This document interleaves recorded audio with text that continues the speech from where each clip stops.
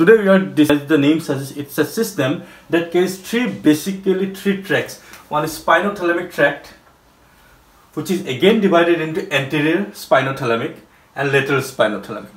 The lateral spinothalamic, it carries pain and temperature, while the anterior spinothalamic tract, it carries the crude touch.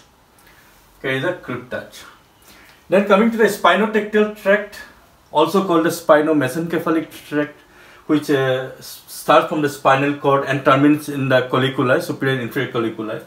And then spinoreticular tract, which goes from spinal cord to the reticular formation, and it's needed for the alertness and awakening of the brain. So let's start with the pathway of the tract. So when we start with the pain pathway, we have to remember that it is sensed by a receptor called nociceptors. So these are nociceptors. So the receptors responsible for the pain signals are called nociceptors, and they are free nerve endings. So whenever there is any tissue damage, what happens? Whenever there is release of chemicals, the chemicals like bradykinins, histamine, prostaglandins, very important, prostaglandins, then serotonin and substance P. So substance P, then serotonin, and don't forget potassium ions, substance P, serotonin, prostaglandins, histamine, bradykinins, all these are chemicals that are released whenever there is any sort of tissue damage. So whenever there is tissue damage, these chemicals are released, and what they will do, they will activate the free nerve endings. So these free nerve endings, they can be of two types. Okay, the pain is carried by two types of fibers. So one is A delta fibers. It can go through A delta fibers, which are large. Okay, A delta fibers, which are large and which are thin. Large, thin, but it's myelinated. Remember, it's myelinated fibers. So myelinated fibers. So it goes to the dorsal horn of the spinal cord, and it terminates at the dorsal horn. So these A delta fibers, which are myelinated, they carry the fast pain. As you know, this is myelinated fibers, so they carry fast pain. Okay, fast but mild. Remember, fast and mild. So it depends upon the type of pain. So some sort of pain which are slow pain, and it is very severe kind of variety. So those type of pain fibers, they are carried by C fibers. So group C fibers, which are unmyelinated fibers.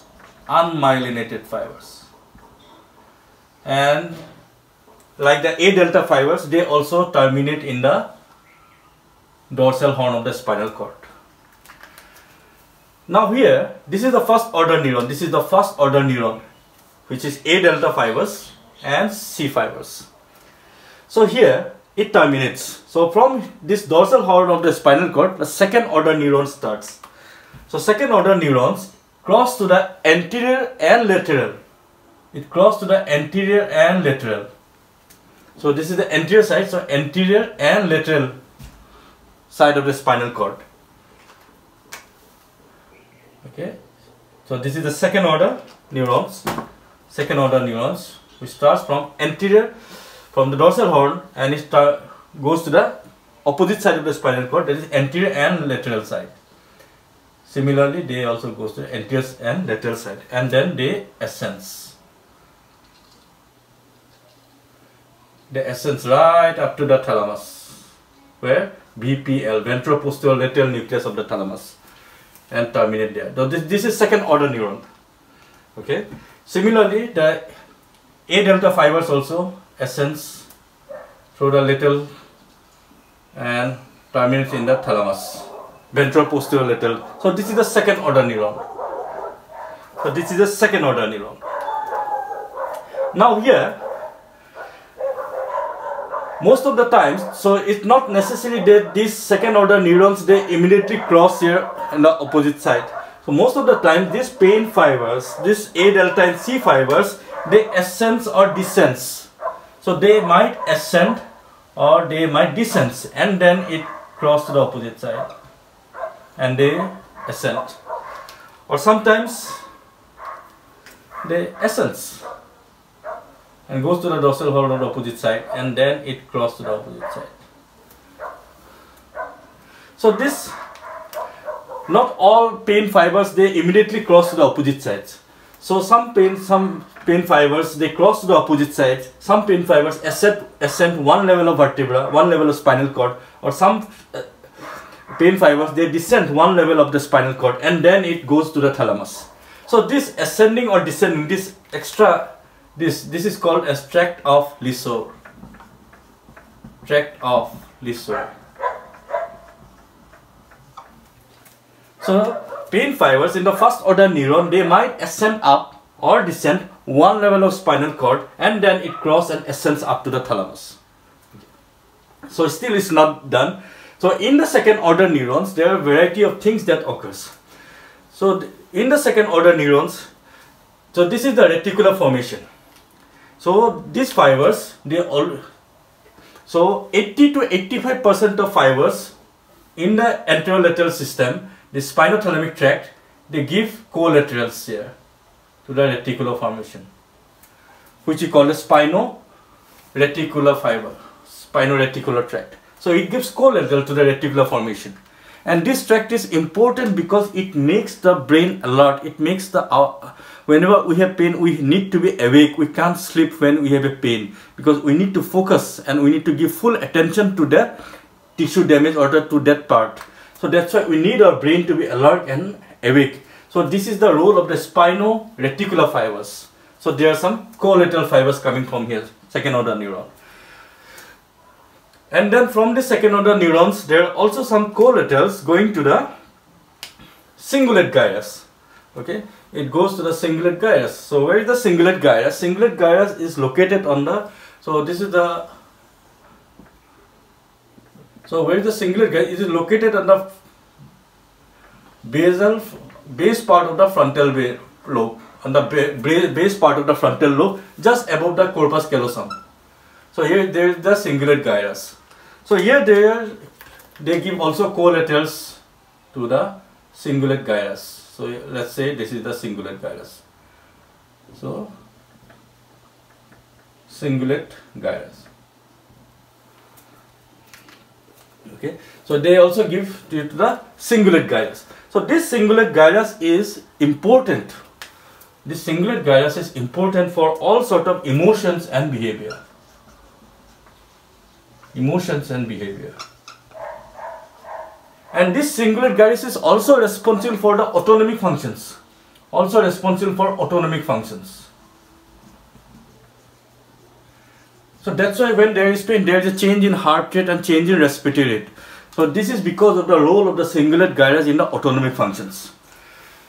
Apart from that, there are also few collaterals coming from this tract, from the anterolateral system. Where it goes to the frontal lobe. Okay. So it goes to the frontal lobe from here. So you can say this frontal. It can send some collaterals to the frontal lobe.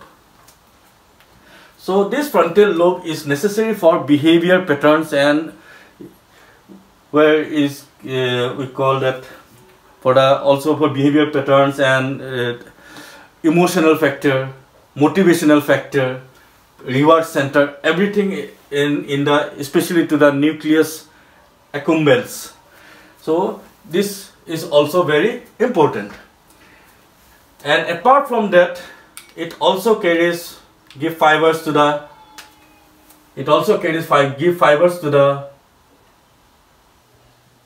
insular cortex,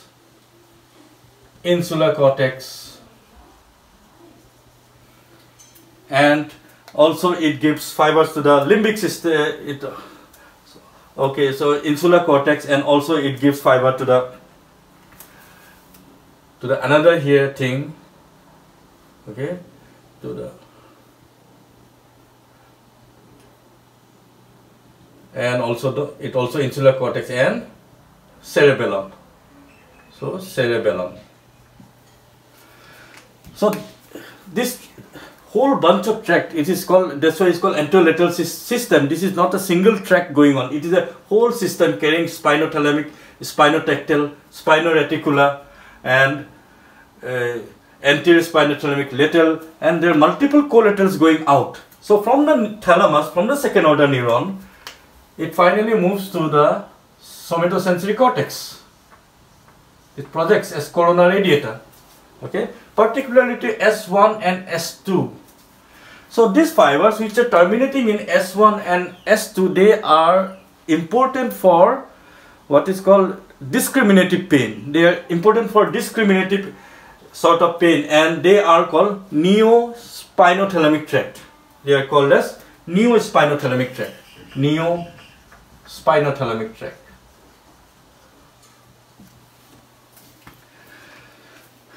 And apart from that, we know some fibers goes to the frontal lobe.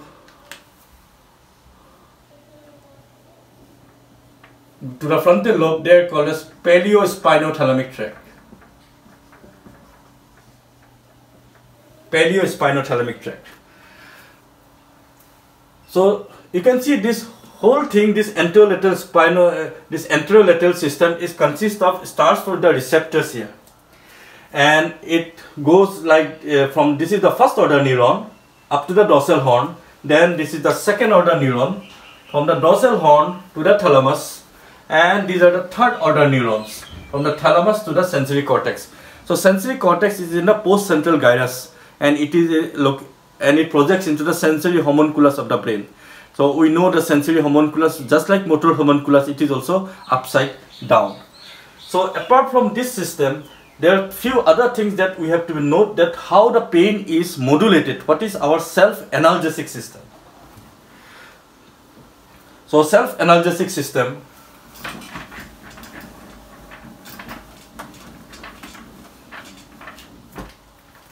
so what is the self-analgesic system?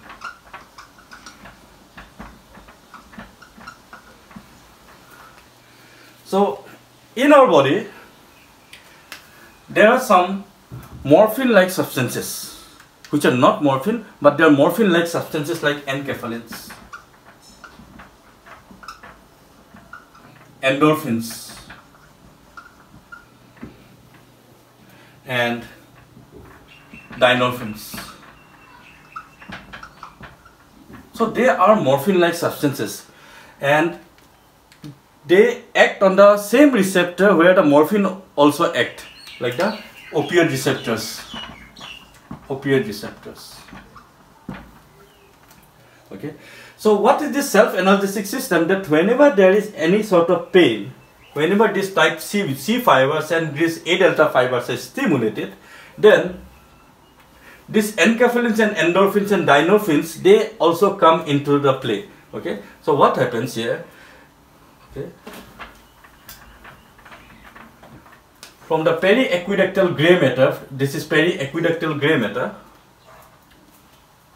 Okay, I need some space here.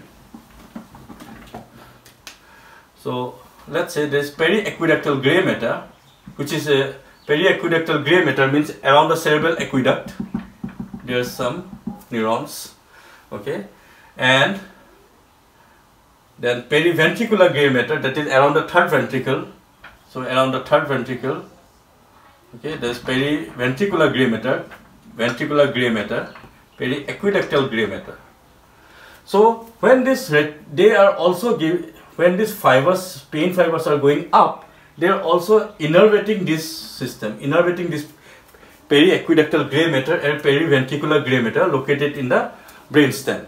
So what will happen? They send descending fibers. They send descending signals. So, and these fibers which they send what they release enkephalins. They release norepinephrine. So these enkephalins or norepinephrines are very, very important because they act here and they reduce the pain signal. So if we zoom this part, okay, if we zoom this part, so this is the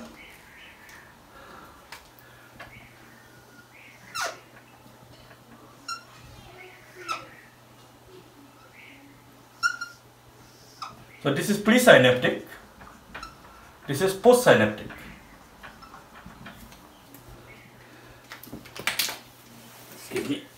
So when this, like, now let's say this is A delta fibers which are responsible for fast pain because they are myelinated. So when this A delta fibers, what they give? They give glutamate. They throw neurotransmitters called glutamate. And when the C fibers are stimulated, they release neurotransmitters called substance P. So this substance P and this glutamate neurotransmitters, they act on the other side and the receptors like NMDA receptors, okay, and action potential is and action potential develops and then the pain signal travels. Now what happens? These descending fibers coming from the periventricular gray matter and periaqueductal gray matter, they will inhibit both presynaptic and postsynaptic. Okay, these fibers, they inhibit this both presynaptic and postsynaptic by releasing enkephalins. So this control, this descending pathway which decrease the pain sensitivity is called gate control theory. It's called gate control theory. So this is one method of self-analgesic system. The second part of self-analgesic system is that we have also some opioid-like receptors. We have some opioid-like receptors. In the both in presynaptic and postsynaptic. Okay, let me make it here. So this is presynaptic and this is postsynaptic. So apart from this gate control hypothesis, we have some also opioid-like receptors. Opioid receptors.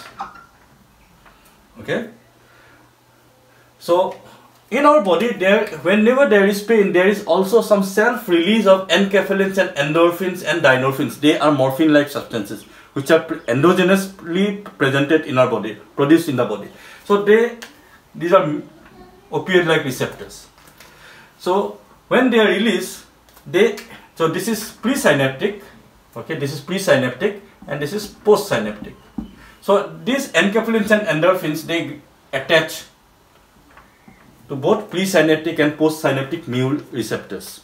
So what happens here? So when they attach to this presynaptic part of this in the dorsal horn, what happens here? They block the calcium channels. So there are plenty calcium channels here, So they block these calcium channels. So now we know from the basic of the physiology that if the calcium channels are not open, means if the calcium don't go from outside to inside, the neurotransmitters like substance P or the glutamate, they cannot be exocytosed. So without calcium moving in, the neurotransmitter that are presented here like substance P and glutamate, they cannot be exocytosed. They cannot be poured here.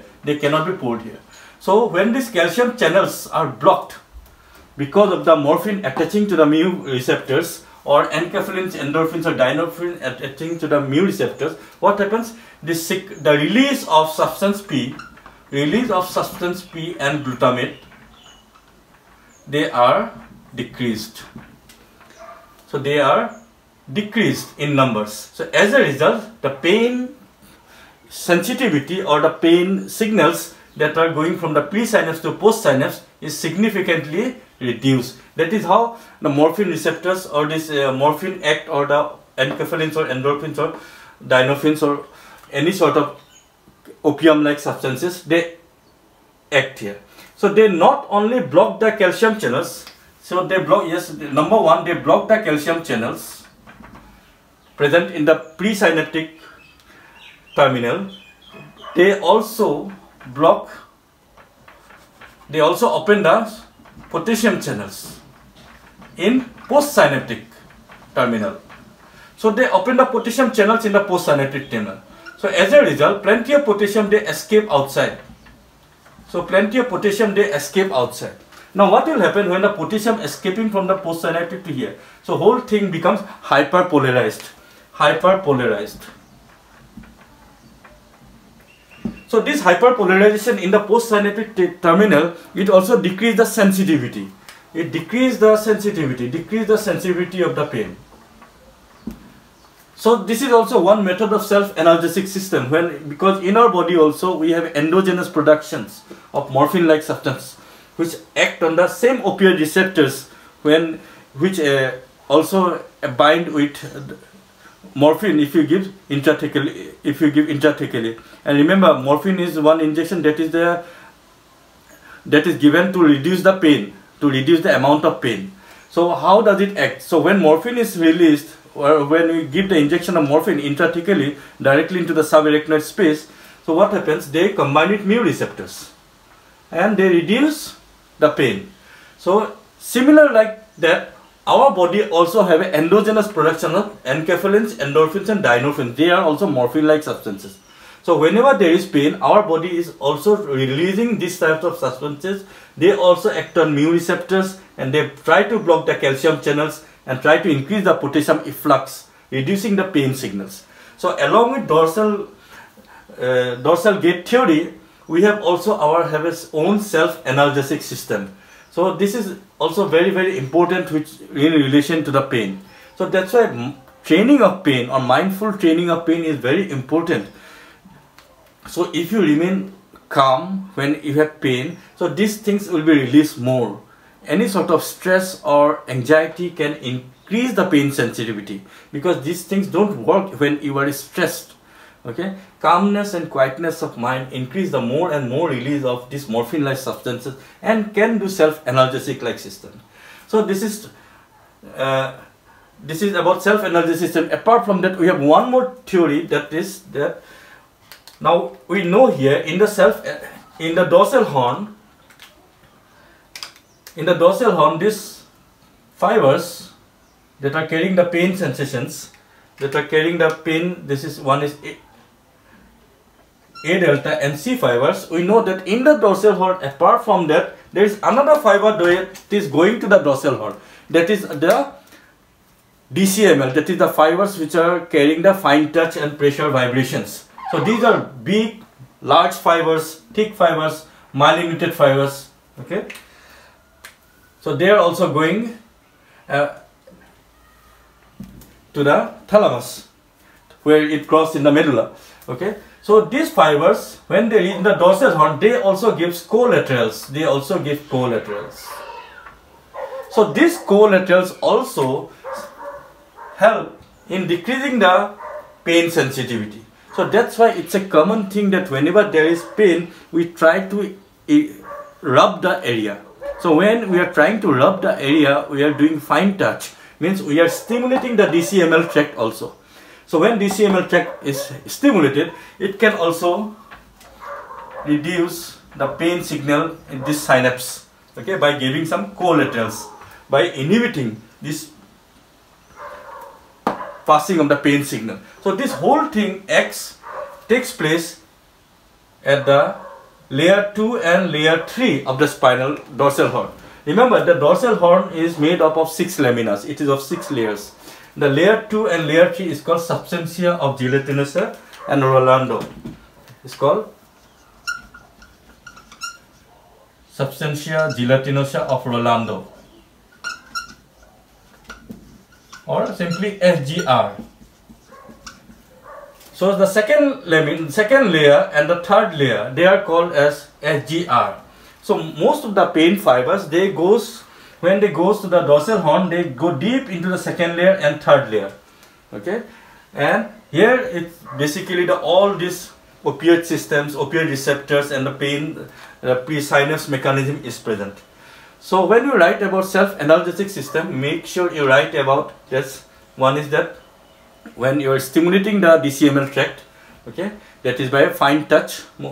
And second is that there is descending pathways, okay, that is called dorsal gating theory, dorsal gating hypothesis actually, which are the descending fibers coming from the preaqueductal gray matter and periventricular gray matter, and there is also locus coeruleus. Okay, these are descending fibers, and they release enkephalins and epinephrines and stimulate the pain signals. And the third property is that we have enkephalins, endorphins, and dynorphins, which are endogenous morphine-like substances produced in the body and attached to the mu receptors, morphine receptors, opioid receptors. Remember, they block the calcium channels and they open the potassium channels on the postsynaptic and block the calcium channels in the presynaptic. So this is the self-analgesic system of the anterolateral system.